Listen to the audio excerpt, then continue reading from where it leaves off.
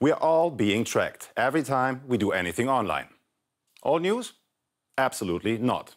Privacy scandals like Cambridge Analytica have shown the detailed profiles that data brokers collate from our online surfing habits come with serious risks. But how is user data collected anyway? What do companies know about us? And is there anything we can do about it? Let's take a look. 1, 2, 3, 4. Online advertising has never been more invasive or more unescapable, thanks to the wealth of data that is available on each and every user.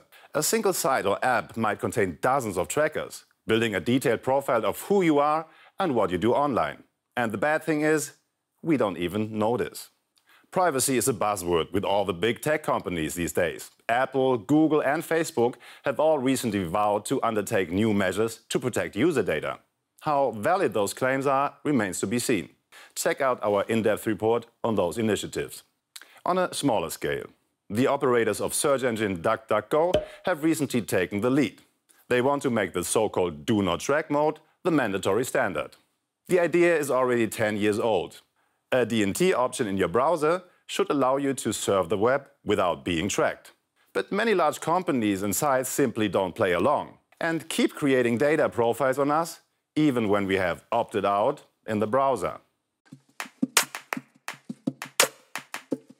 The most common tools to collect information about us are so-called cookies.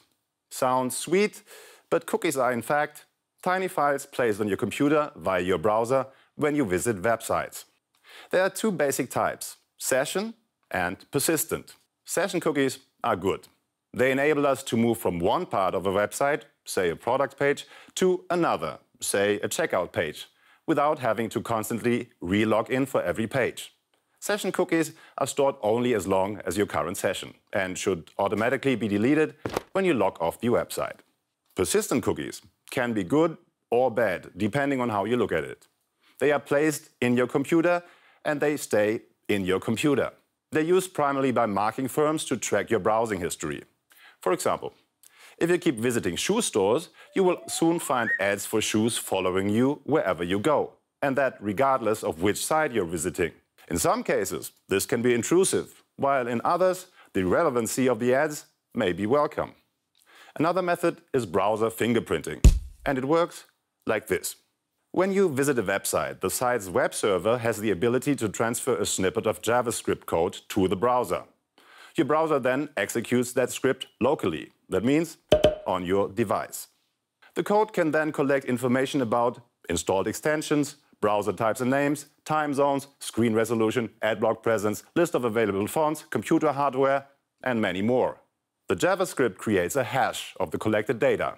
This is what's called your browser fingerprint. And it then sends it back to the site's web server, where it's typically stored in a database. Provided that the fingerprint is unique to you, you can be tracked when you re-enter the site.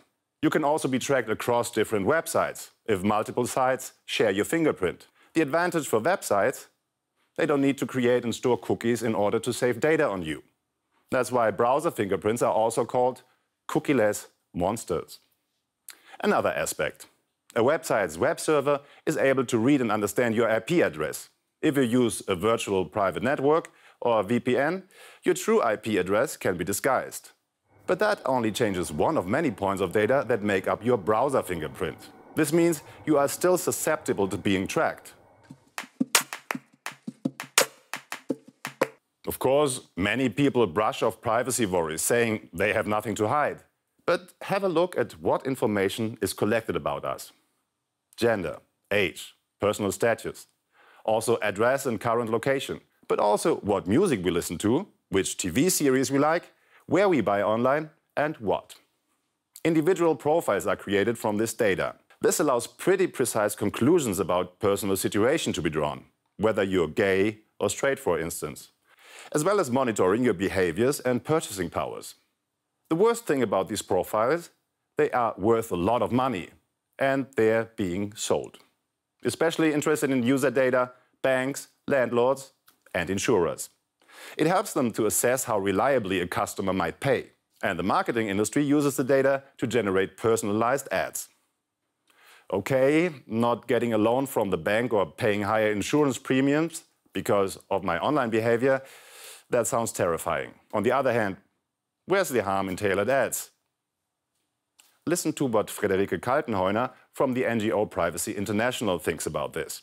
Wir haben gesehen in den USA, dass abtreibungswilligen Frauen, während sie in Abtreibungskliniken sind, Werbung von Anti-Abtreibungsgegnern geschaltet wird.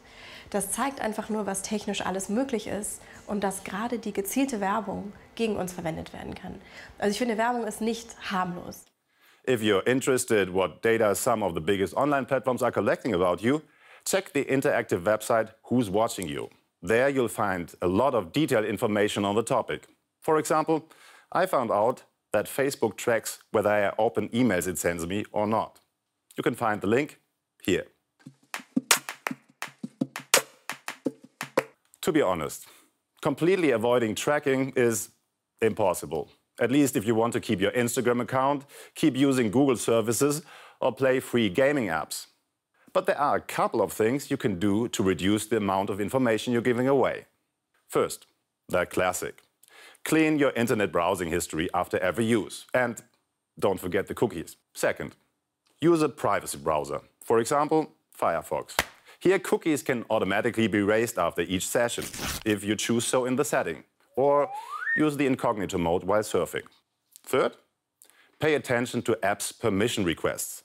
Sometimes apps ask for more information than they really need. That information can be sent to companies who might use it for advertising. Checking your app permissions regularly is good practice. It will give you more control over your privacy and stop apps from potentially spying on you.